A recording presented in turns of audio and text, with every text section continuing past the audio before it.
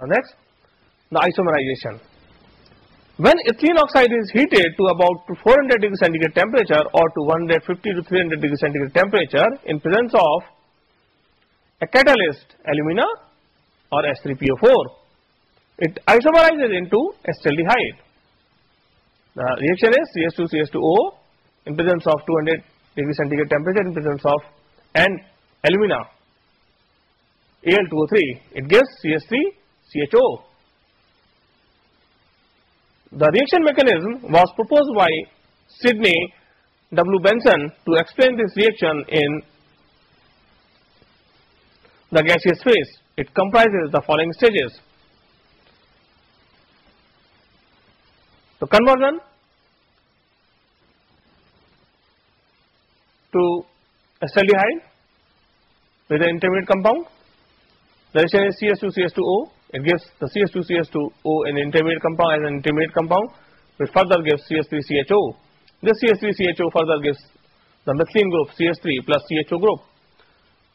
And further the CH3CHO plus M refers to the wall of the reaction to give corresponding acetaldehyde.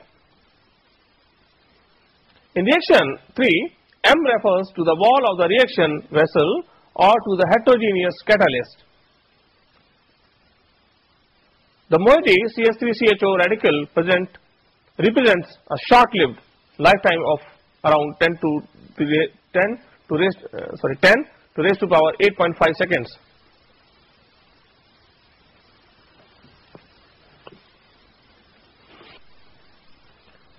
Now the next, reduction reaction.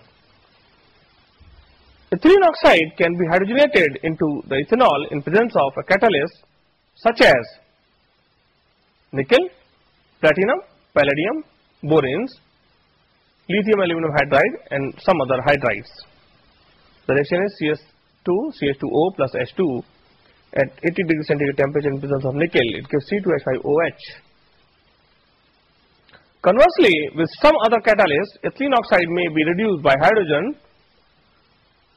to ethylene with a yield up to 70%. The reduction catalysts include mixture of the zinc dust and acetic acid of lithium aluminum hydride with titanium trichloride. The reducing agent is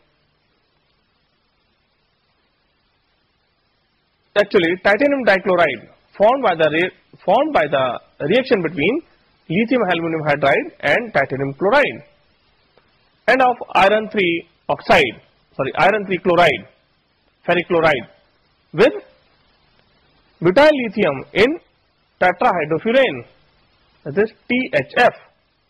The reaction is CH2CH2O plus H2 in presence of zinc plus CH3COH. It gives CH2 double bond CH2 plus water.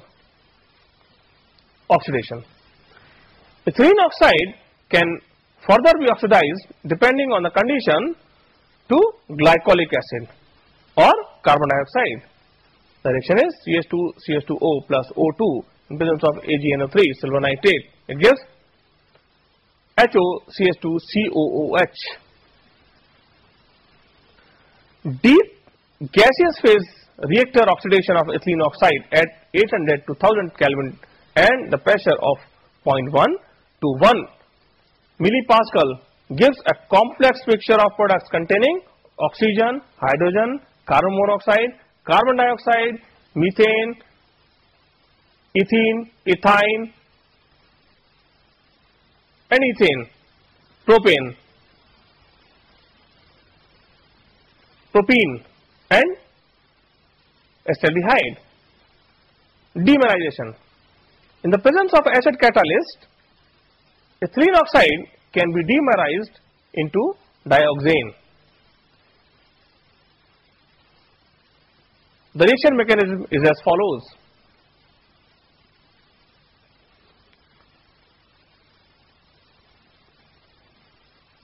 The demineralization reaction is not selective and there are always byproducts such as acetaldehyde due to isomerization.